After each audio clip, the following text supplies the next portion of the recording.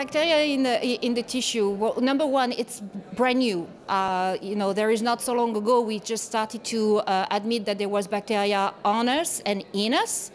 Now we are making a leap by saying that they are in the tissue. It has been identified in a normal tissue.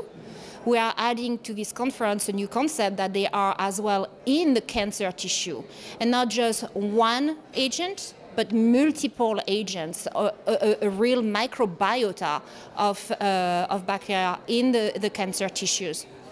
And so with that discovery in mind, we are just going to try to continue further the science quest and try to figure out if these bacteria that are in the cancer tissue, number one, why are they there? Are they there to protect the host against the tumor? Are they there to protect the tumor against the host, which would be bad for us, but that could be a way for the tumor to recruit some soldier to protect itself? So that's one big way of discovery. From a diagnostic point of view, the good thing is that we don't really need to know why they are there, but that they are there. And then the next question, are they selectively there? Meaning, is there some specific bacteria in one type of cancer tissue versus another type of cancer tissue? And the answer from what we are discussing here at this meeting is that yes, it is.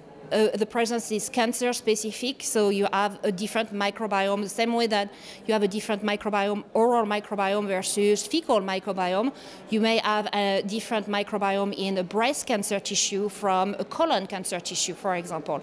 And this can be used for diagnostic application. Well, the future is bright and big. I think the limitation is not the power of the science, it's the power of some of the tools. On the technological tools, the cost of sequencing is going down. There is new technology to look at metatranscriptomics or metaproteomics that are coming up as well to beef up the technical aspect. I think what we are going to realize now is that we have more data than the human can analyze, and so that's when tools like machine learning or artificial intelligence are going to be crucial so that we can catch up with all of this data to get some meaningful insight. So in a way, it's funny because we are mostly clinicians and molecular biologists and microbiologists here, but this science is turning into a computing science as well, and big data and data science. So I think it's going to have to create a lot of people that have mixed background, biology and computing science. So I think that's where the future is going to go, this mix of technologies.